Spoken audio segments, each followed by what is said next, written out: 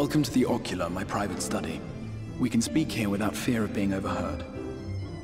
I have much to explain, but the truths which I must touch upon in doing so would cause only distress and confusion to the people of this world. Pray keep that in mind. Now, I am sure you are desperate to know the fate of your fellow scions. To put it simply, they are here in the first. Their arrival, however, was not as recent as you may imagine. Here, time flows at a different pace from that of the source. In the space of a single hour in your home world, an entire year might pass in the first, and the reverse could also be true. The pace fluctuates without rhyme or reason, and it cannot be predicted. That said, we seem to be entering a period of near equivalence, and thus, for the moment, you need not overly concern yourself with the passage of time. As for your companions, however, Y'shtola and Urianger have dwelled here for 3 winters, all told, while Thancred's count stands at 5. Even our more recent arrivals, Alphino and Alizé, have lived in the first for almost a year.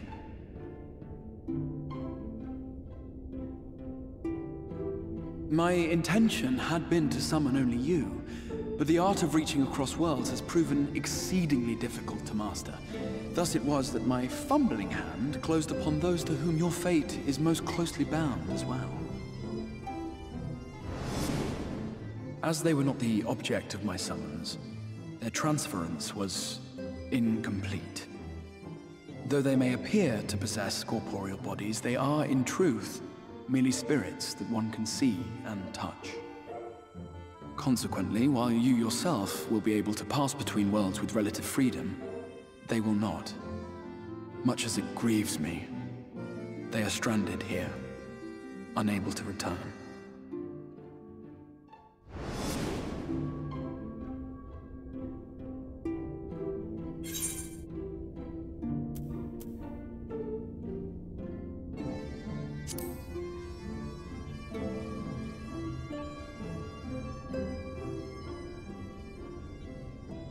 We spent every waking hour searching for a way to reverse the summoning. In the beginning, at least. As you may have surmised, however, our efforts met with little success. And then we all but abandoned the endeavor once Urianger shared with us the vision he had witnessed during his journey through the rift. In that chaotic no-man's land between realms, time and space warp and blend in unexpected ways. What Urianger saw was the future.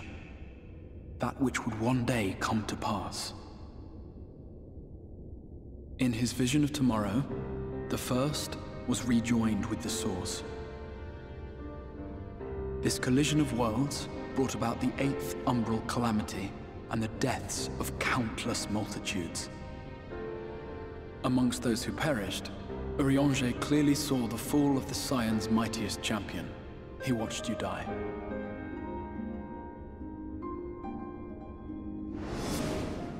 And thus did the Scions embrace their exile, and began searching this world for a means to forestall the coming catastrophe in yours. Their souls are stranded in the first, yes, but they have fought on, desperate to save their home and you from destruction.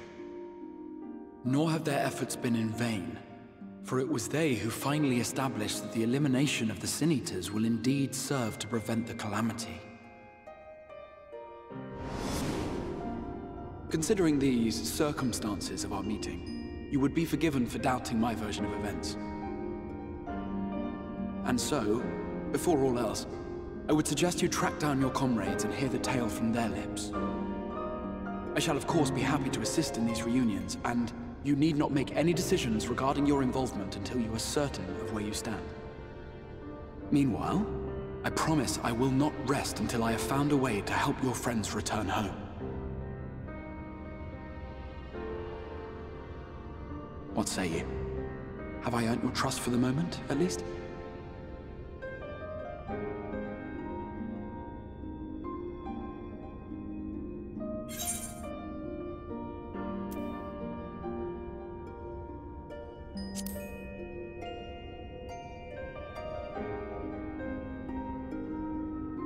Excellent.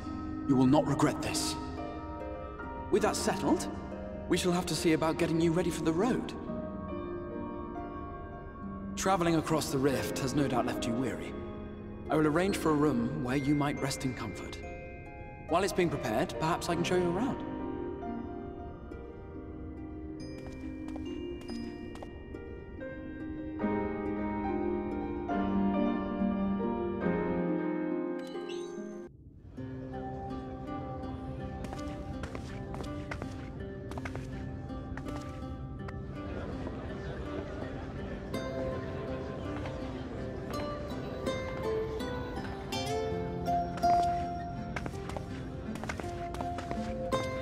This is the Musica Universalis, the commercial heart of the Crystarium.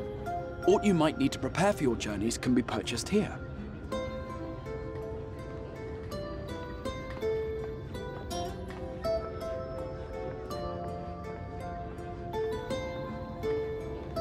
Ah, yes. You must be curious about the currency. Fear not. The gil you carry will serve you well enough. Each nation once minted its own coins, but 'twas all a jumbled mess following the flood. After much debate, the local merchants eventually elected to revert to the old ways, wherein a coin's value was decided by the worth of its metal. As for a unit of measurement, we agreed upon the term gil, a word borrowed from coins uncovered within the Crystal Tower here. And as our traders peddled their wares across the land, so too did our usage of gil become common practice.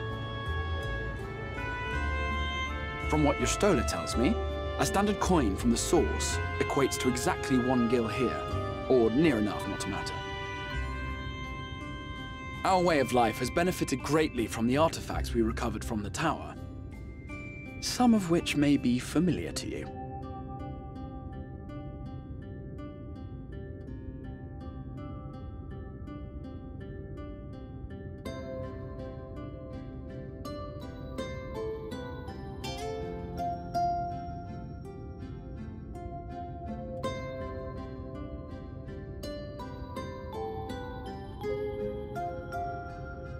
But I fear it would not be practical for us to provide everything to which you are accustomed. You shall need a means to access the commodities of your homeworld.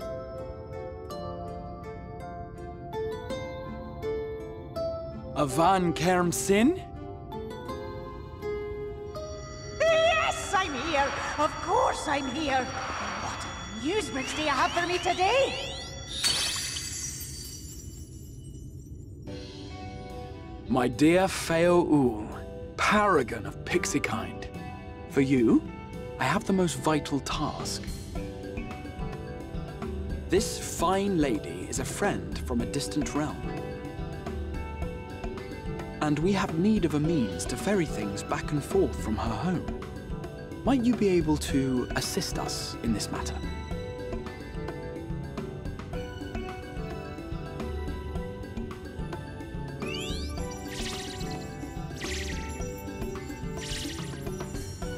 You came from beyond, didn't you? From beyond the rift? How wonderfully exciting! What a brave and reckless and marvelous thing you did! You've the heart of a pixie, you do. After careful consideration, I have decided to grant you my assistance. Make a pact with me and the fun can begin. But answer me this, traveler. Did your garments come with you when you crossed over? Your teeth? Your nails?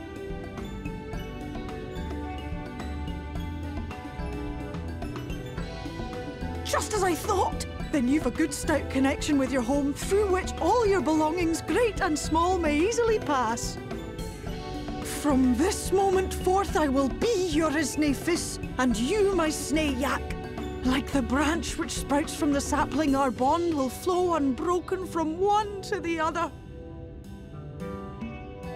Raise your hand.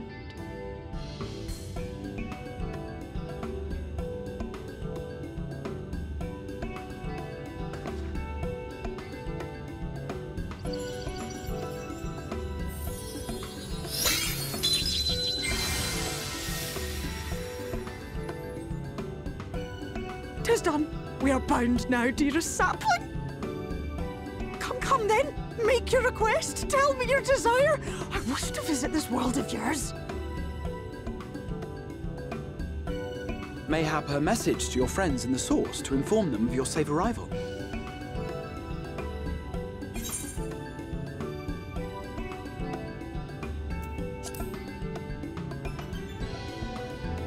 Consider it done.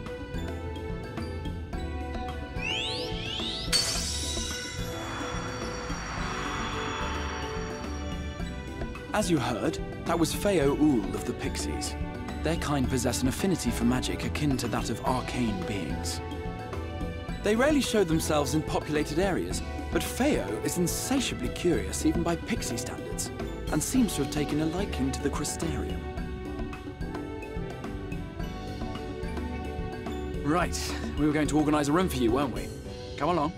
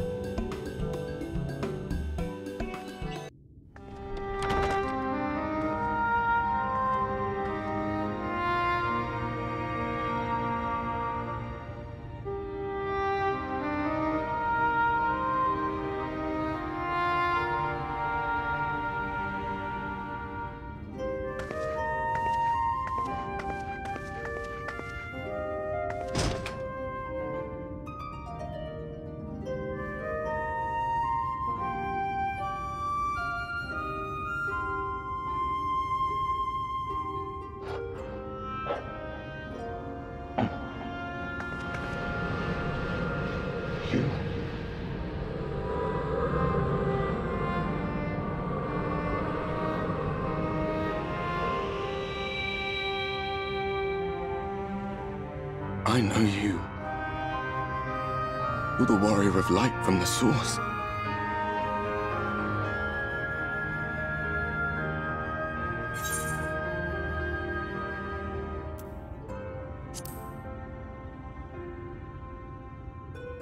What? Did you just... You can hear me? Oh, gods, how long has it been?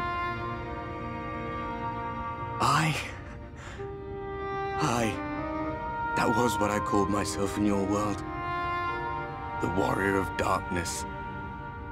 My real name is Ardbert. I used an alias in the Source, a daft one, looking back. If you recall my tale, it was my comrades and I who caused the flood.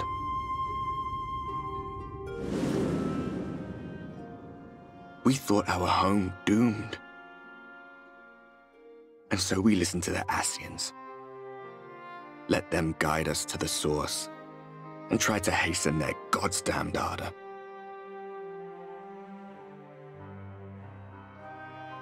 I remember when we fell, defeated by you and yours.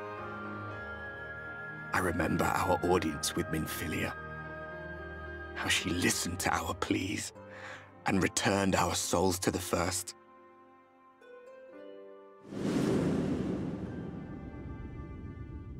The flood was poised to swallow Norvrand. Minfilia and my friends, they surrendered what little they had left to hold it back. Just faded away, leaving me to bear witness.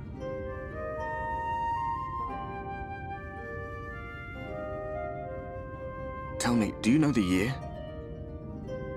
How much time has passed since we caused the flood?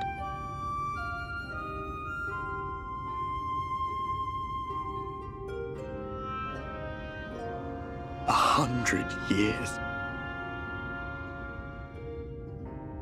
100 long years.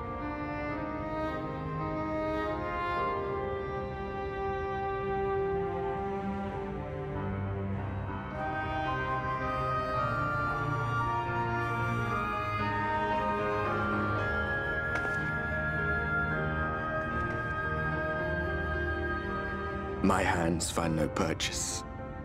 My gestures catch no eye, and my pleas, be they whispered or screamed, reach not a single ear. I am a shade, cursed to do naught but drift.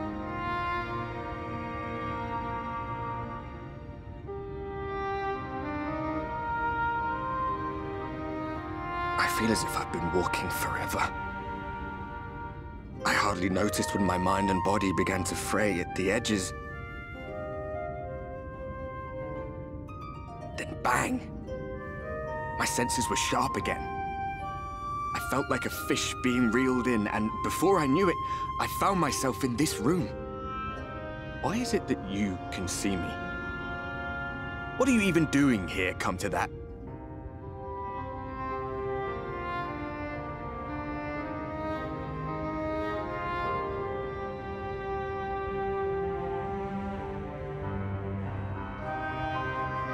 You were summoned to save the First. A waste of time. This world is beyond saving, like those who try to save it. Muddled as my mind may be, I've not forgotten that. But if fate has brought me to you, the one person in this God's forsaken world who can see and hear me, then perhaps there is a reason I endured. If I can find out why I was left behind, then maybe I can bring this journey of mine to an end.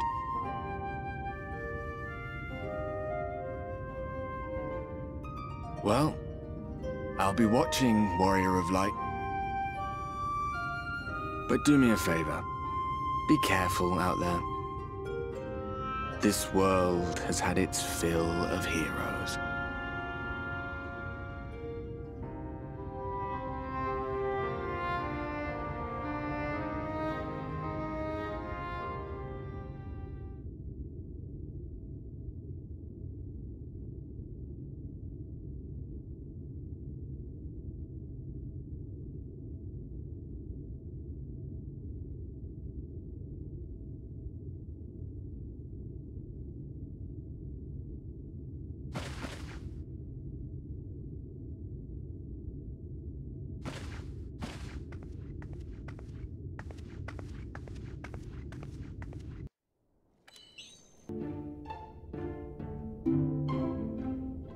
Ah, how did you find your new quarters? I trust you were able to rest.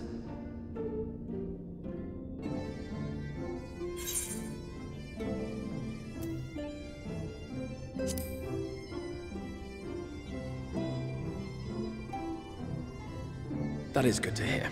Should you want for anything, pray let me know. Now, let us return to the subject of the Scion's whereabouts.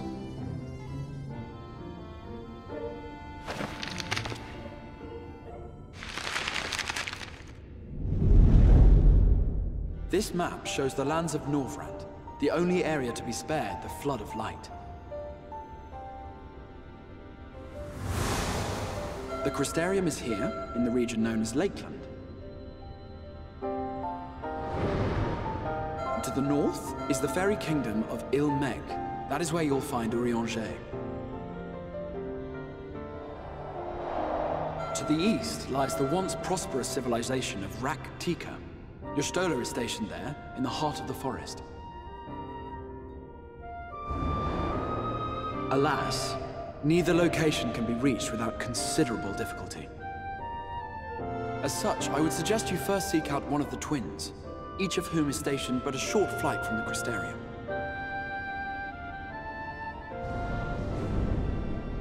Alphino is on Calusia, an island off the western shore. It is home to a city called Yulmore, where the rich and privileged while away their days in idleness. For his part in furthering our cause, Alphino journeyed there to meet with the citizenry and forge alliances. From what I hear, he has since kept himself busy gathering information around the main settlement. Alize, meanwhile, traveled south to the arid wastes of Armoreng. They lie upon the very edge of the inhabitable world, where the Flood of Light was halted. Those who dwell there live in constant fear of attack by the Sin-Eaters. In contrast to her brother, Alize felt that her energies would better be spent learning about the enemy, and thus she sells her services as a guard, both to hone her skills and gather information on our foe.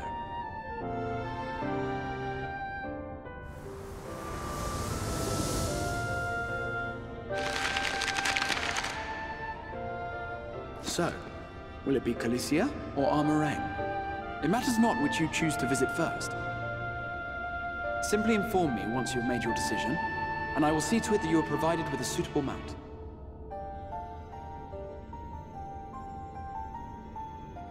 Ah, but you must be wondering about Thancred.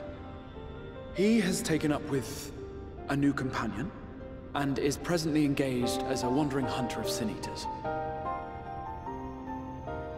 Being ever on the move, his whereabouts are often difficult to ascertain, but I am certain your paths will cross ere long.